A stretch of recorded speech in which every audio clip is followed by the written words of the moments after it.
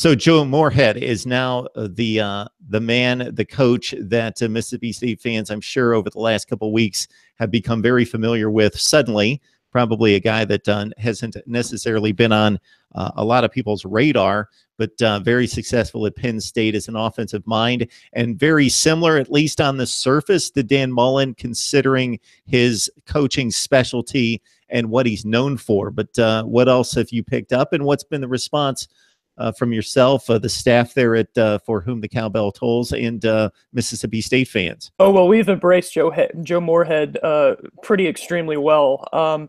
It's interesting, during this entire coaching search, which lasted a whopping 48 hours, it was sort of this like back and forth, but throughout there was a consistent theme throughout the entire coaching search, and that was up-and-coming major assistants, some more well-known than others, and like Joe Moorhead, some under the radar.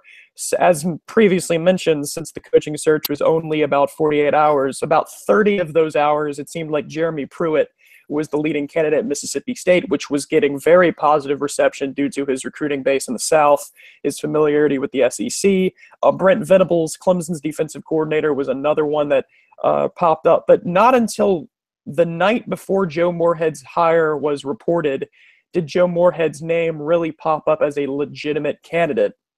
And I knew of Joe Moorhead. I don't think, if I would put a percentage of the number of Mississippi State fans who knew who Joe Moorhead was, it's probably an extreme minority, probably around 15%.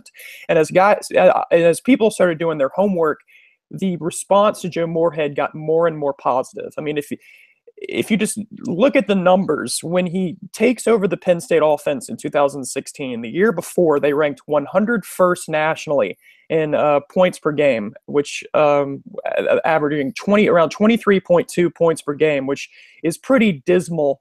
In his first season, they improved from 101st in the country to 21st in the country in points per game. And this season, they ranked 7th, averaging 41.6, which is a drastic improvement, obviously. He's got head coaching experience, being the head coach at Fordham for 4 years. If the year before he got there, they went 1-10 in 2011. His first year, 2012, they go 6-5, and soon they were winning the Patriot League championship in 2014, making it to 3 straight FCS playoffs and compiling an overall record of 38-13 before taking over the offensive coordinator position at Penn State. Before going to Fordham, he was the offensive coordinator at UConn, his best season being in 2010, helping lead the Huskies to Big East Championship and going to the Fiesta Bowl, which, if we are familiar with the UConn football program, no offense to them, but that's pretty remarkable, winning a conference championship and going to the Fiesta Bowl, especially with where UConn is currently. You mentioned it's extremely similar to the Dan Mullen hire, and this is why I personally and a lot of Mississippi State fans are so for this hire, is because it's sort of a continuation of what's been going on. Had we hired Jeremy Pruitt or Brent Venables, they would have been good hires from the standpoint of they're extremely familiar with the South and they're very good recruiters, but it would sort of throw off this theme that we've had for 9 years. It's been extremely successful under Dan Mullen, of a very strong, an offensive-based coach. Bring in a defensive coordinator. If we have a good defensive coordinator hire, then the pieces are going to be there. We're going to be a good football team with the offensive-minded head coach and a defensive-minded coordinator. And that's what our athletic director, John Cohen, did with Joe Moorhead. And I do want to mention one thing about John Cohen, our athletic director. What he has done, he's only been our athletic director for a year since Scott Strickland left to go to Florida. He's already had to make 4 head coaching hires, 2 in the big three sports, 1 in baseball, because he was our former baseball coach, and 1 in football. And I know that a number of these football fans watching probably don't pay a whole lot of attention to college baseball, but I just want to mention this one thing about John Cohen. When Cohen was promoted to our athletic director position, he hired a coach as our head baseball coach, who had been a college coach for a grand total of 2 years as an assistant coach at LSU. Before that, he was a scout for the New York Yankees, and we hired him as our head baseball coach. And his first season, we went to the Super Regionals, which is basically the baseball equivalent of the Sweet 16 in the NCAA basketball tournament. And Mark, you're working in Mississippi. You know that in terms of tradition-rich programs in each sport, baseball is sort of Mississippi State's crown jewel. So the fact that John Cohen would go out and hire an unknown coach like that, Andy Cannizaro being our baseball coach, it's similar with Joe Moorhead, an under the radar guy. No, it's not a super flashy hire, but when we look at it, it's a really good hire. And Joe Moorhead is what he has said he's going to be doing at Mississippi State is very similar to what Dan Mullen did. Joe Moorhead's going to be calling plays.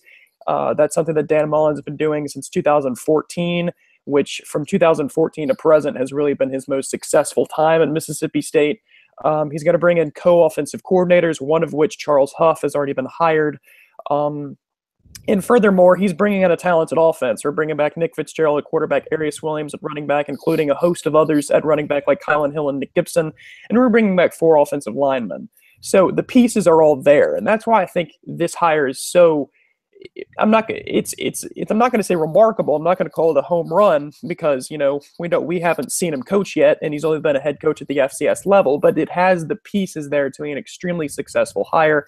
And it's most definitely a hire that Mississippi State fans think is extremely successful. And if you look at just the stops for Joe Moorhead, nothing's going to jump off the page because you typically see someone get hired to that caliber of a program as head coach, and you look at the long line, even if they haven't coached as in the head coaching position at that level, and you see a long list of major college programs, and you're going to see a lot of Akrons, and as you mentioned, Georgetown and Connecticut more recently, and you're not going to be wowed by the stops. There's not Miami and Wisconsin and Michigan, anything like that. But then you put it into context as you just did, and it's quite impressive what he's been able to accomplish, and his reputation is very high.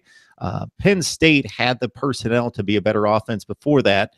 They had Christian Hackenberg in play at quarterback. They had 2 NFL wide receivers, and they just weren't getting the job done. And as you mentioned, Joe Moorhead takes over. They become one of the more dynamic offenses in college football over the past few seasons. And again, his reputation in listening to anyone, and I heard James Franklin talk about him just a few days ago, and he was rather complimentary about what Joe Moorhead did there at Penn State from the standpoint of coaching, scheming, and also just in regards to his impact on players and the reputation and the character and the respect that he gained there at Penn State.